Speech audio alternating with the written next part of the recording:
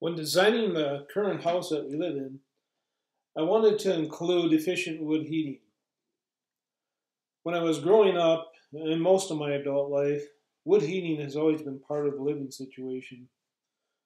I've seen firsthand how different types of conventional wood stoves and fireplaces perform, but felt that there was a lot of waste and they took so much wood and they always need to be tended. It's not too long after the fire dies out that the house will start to cool down. I've had some experience with rocket stoves. I built one, and I made a video of it. I'll leave a link in the description for it. I was really impressed with the clean heat and the high temperatures this produced.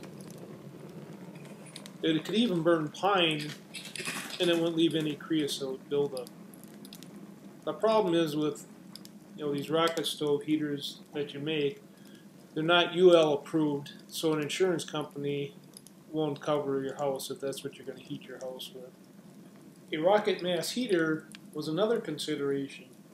These have the rocket stove clean burning aspects, but they also have a large thermal mass that absorbs the heat and radiates it out after the fire is gone out.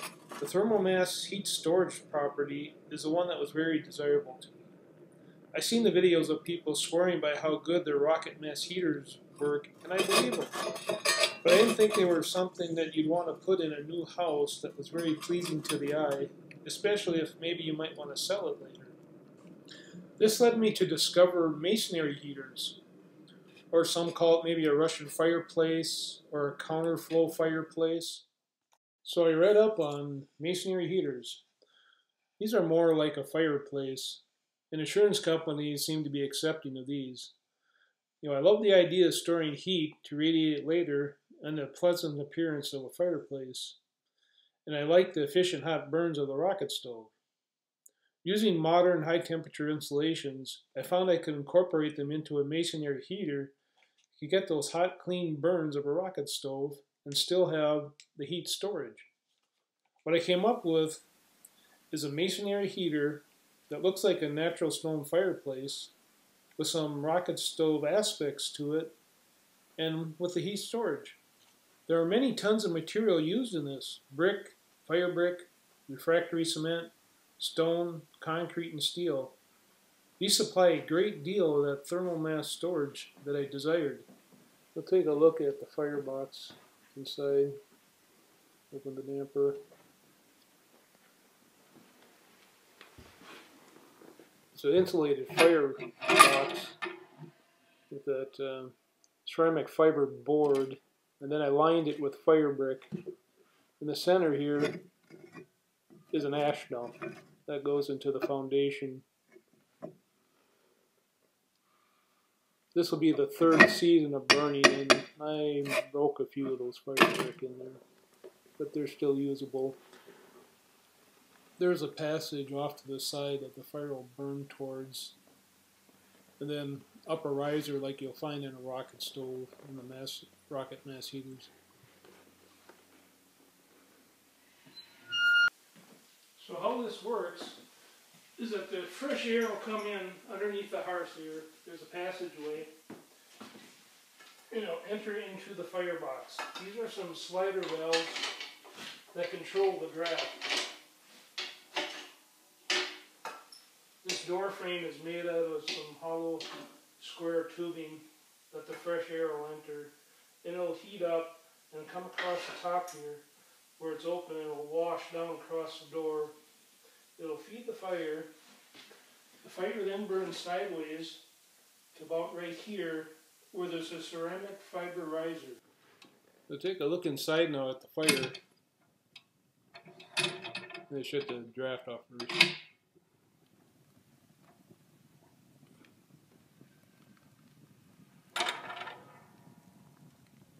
You can see the fire burning sideways towards the riser.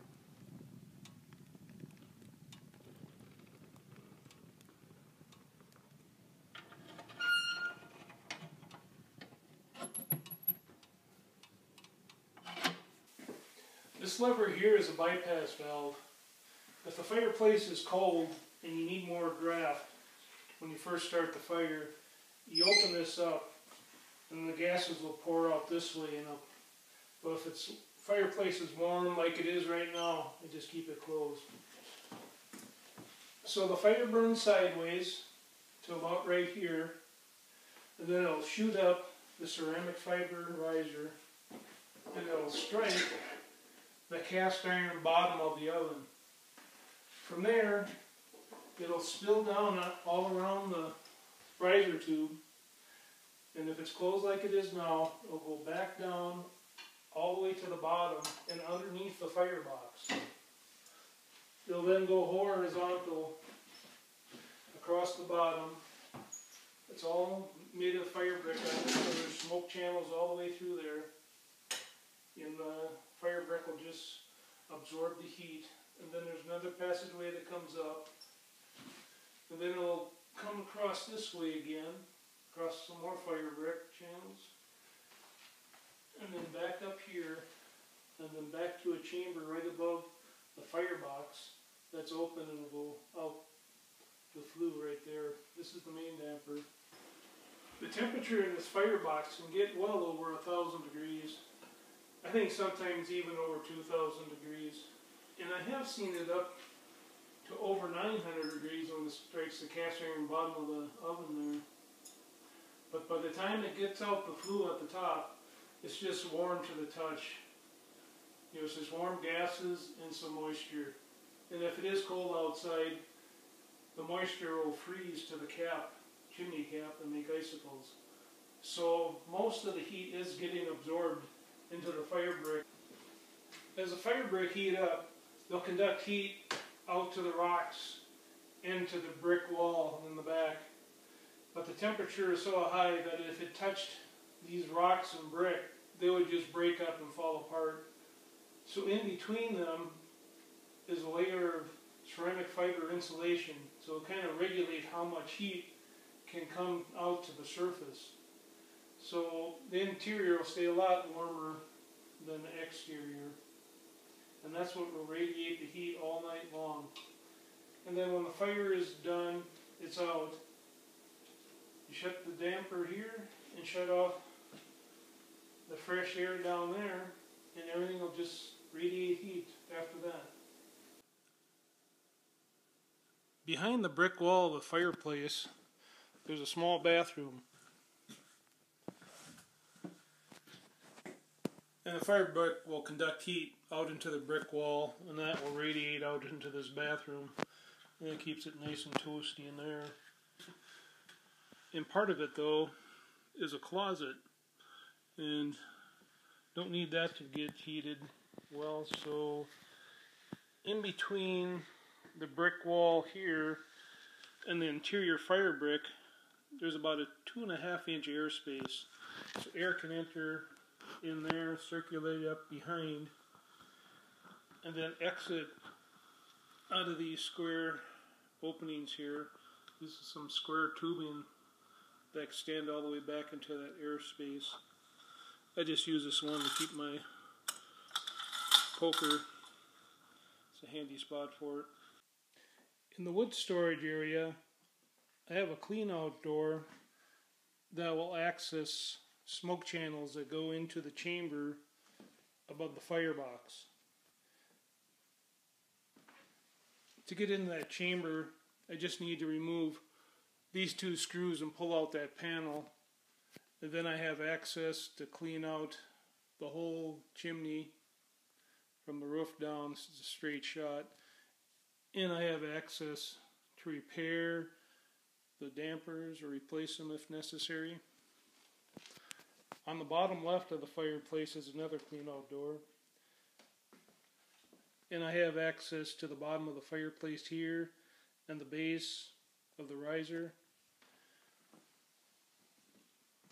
And on the far end over here, this big clean out door, I can open that up and I have access to the smoke channels that run all the way to the other end.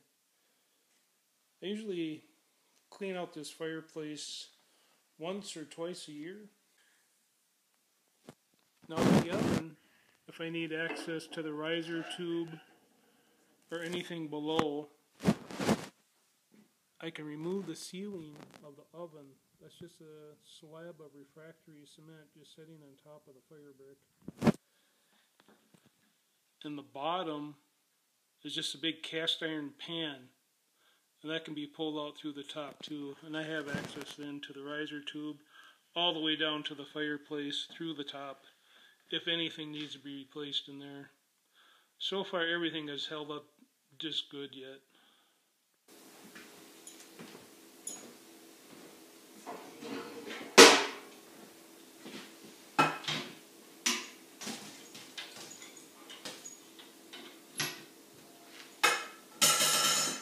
Well, I'm very satisfied with the performance of this fireplace. If you have the abilities to make something like this, I would highly recommend it. I think everybody would be satisfied. Just the warmth that comes out of here, it's just, you just can't compare it to other types of heat. You know, if your hands are cold, you can come here and find a rock and just warm them up real quick. My wife calls this the happy place. Thanks for watching, and please subscribe, like, and share.